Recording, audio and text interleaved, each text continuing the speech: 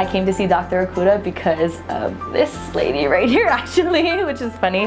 Ariana, she was my teacher in high school and I always loved her smile, and she's also a Miss Hawaii, which is kind of why I came to see Dr. Okuda, was because I was running in my first Miss Hawaii pageant and I always had really small teeth, and I noticed that the beauty queens had this beautiful just smile from ear to ear, and I always wanted that. Coming here is pretty amazing.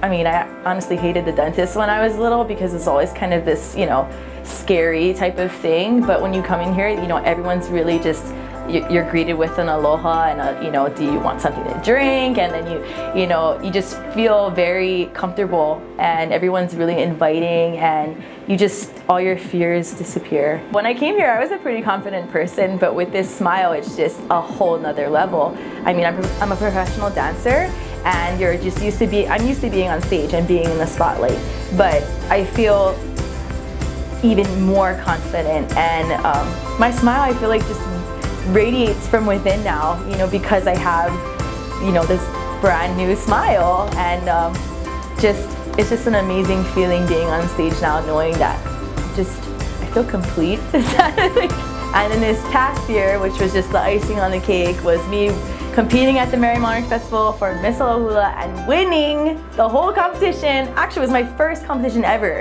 and I think just the timing of everything, you know, how he finished, you know, my smile, and that's what I love about him, is he works with you to create something so beautiful and then to showcase it on live TV for the whole world to see. It was just amazing, so amazing. It was just amazing, and I think it's funny though, because they talk about my dancing and how they loved it so much, but I think, you know, they talk about my smile just as much as my dancing, and I owe that all to Dr. Okuda, you know. Everyone's like, wow, your smile is so beautiful, and I'm like, Dr. Okuda.